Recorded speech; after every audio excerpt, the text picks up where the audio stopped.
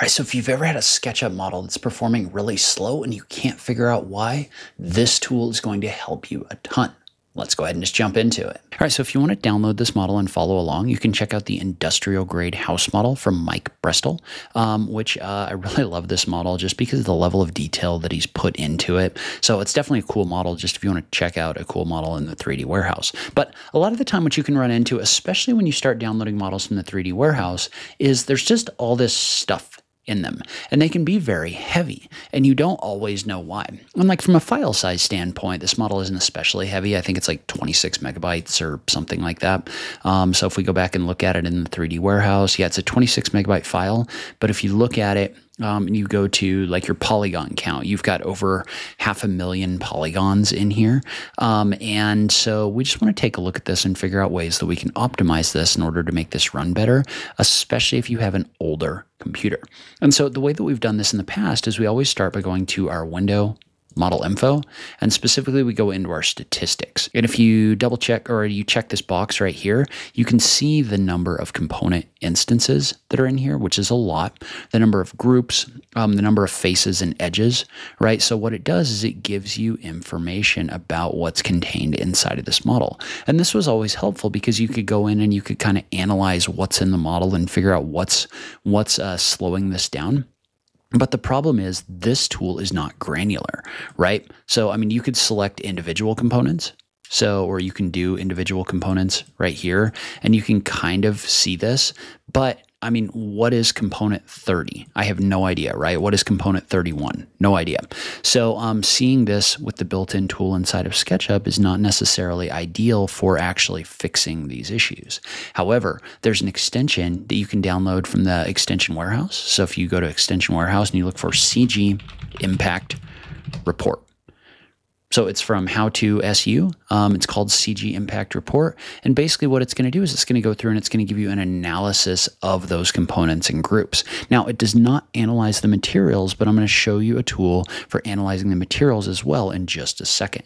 And so when you install this, I'm on SketchUp 2026. It told me that it's not compatible with 2026, but when I installed it, it's working fine. So I haven't really had any issues with it. And what it does is it basically, once you install it gives you the option to run CG Impact Report.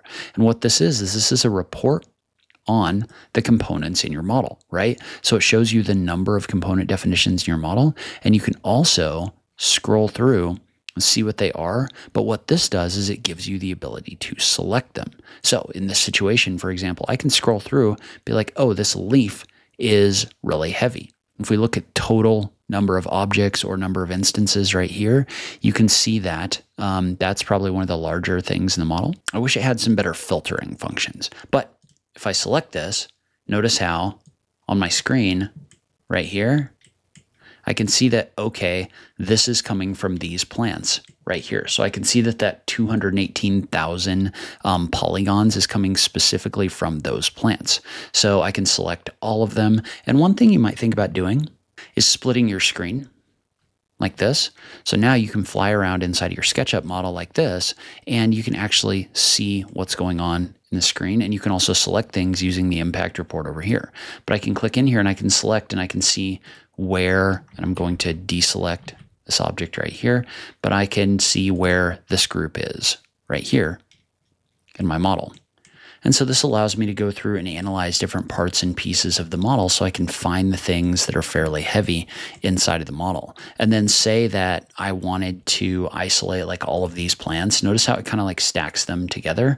So if I click in here and click on select, it's going to select all of these objects, and it's kind of iterative. So what it's doing is it's basically giving me the ability to select multiple different objects or types inside of the model. Well, in this case, what I might do is I might take all of these objects, we'll put them on a tag and we'll call it plants. And then we can toggle that off. So now my scene is going to perform a lot better because I was able to isolate that heavy geometry in here. So this just gives you a really good way to kind of like isolate that heavy geometry. Now, one other thing that can negatively affect performance though, that this extension isn't going to help with is materials. right? Because the higher resolution materials inside of a model can really slow your model down. So what we can do is there's another extension from the SketchUp team actually. And so we're just going to look for material resizer. And so what material resizer does is not only does it resize materials like it sounds like, so I'm going to go ahead and install it. It's marked as not compatible. That's fine. It's going to work fine. So, but now if I run it, right, if I go to extensions, material resizer, what it's going to do is it's going to go through and it's going to analyze every single material in my model as well, right? And you can see how some of these materials are very heavy. They're very high resolution, right? And so what that means is that they're just going to be very large. So like this material 31, for example, and I'm not sure where this is applied, but it looks like it's probably applied to a piece of furniture inside of my model. There's no reason for it to be 2200 by 2900 pixels, right? So what you can do is you can select different materials, and this is going to reduce the resolution of the materials. That's kind of the point, but we can take all of those, we can reduce them. So we're going to reduce them to 512 pixels right here. So it's going to take those materials and it's going to basically resize them inside of your model so that they're lower resolution, so that they're not slowing down your model. So if you combine CG Impact Report with Material Resizer, you can basically analyze your model for both heavy geometry and also heavy materials at the same time. All right, so that's where I'm going to end this video. Leave a comment below. Let me know if you're using these tools or if there's anything else you use to improve performance in your SketchUp models. I just love having that conversation with you guys. If you do need some more help learning how to put your SketchUp models together so they perform faster, make sure you check out the course. I will link to that on this page.